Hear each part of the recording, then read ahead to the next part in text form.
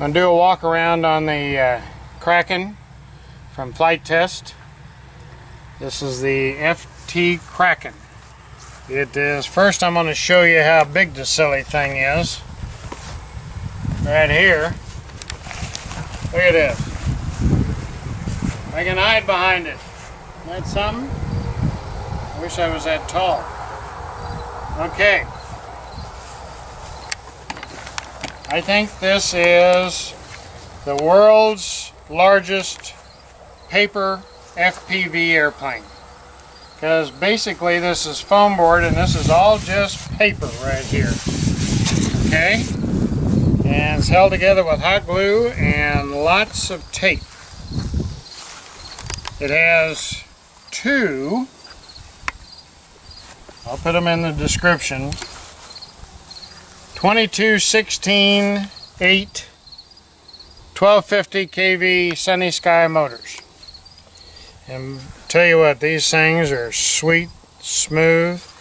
We were flying it and it was maintaining altitude with what, 4.5 amps for two motors.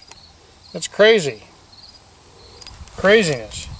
Okay, huge elevons. Huge. Now on the elevons, I coated these silly things with laminating film to make them a little stiffer. Now they're pretty heavy, but it seems the servos hold it pretty good. I got a 10-4 slow fly props on it, and it's counter rotating. The props turn this way. The top of the propellers turn toward the inside. I don't know whether it makes any difference or not, but I wanted to do that.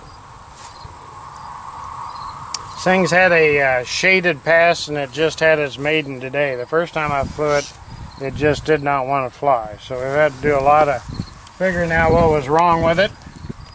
Okay, now I'm going to flip it over and show you what the bottom side of it looks like, because this is the belly of the beast right here. This is full FPV. Here's my board camera right here. Okay. And inside here, I got it where I can peel it off and adjust it, is the FY31 AP and the Hornet. This is the OSD, and this is the autopilot right here. And we had it like this right here, but was wanting to go nose down in auto level. So all we did was bring it up and put it up on top of that popsicle stick right there, and that fixed it. So don't have to worry.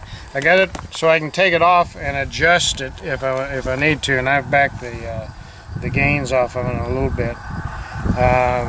All the wirings inside the wing. Quite a bit of wiring here for the autopilot. And this is a 5,000 milliamp 3-cell, and I think we flew about 15-18 minutes on it, maybe a little longer. And I can't wait to fly it at night, because inside the wing, as they suggested, I've got a loop of LED lights that go clear around the spar on both sides. And they're separate, and I can adjust the colors and the frequency that they come on and off, and it is a freaky looking thing at night, I tell you. I'll do a video on it to show you what it looks like at night. Flying it with Dragon Link. Okay, here's the bottom of the Dragon Link antenna. And I'm flying it with my homemade quarter wave antenna right here.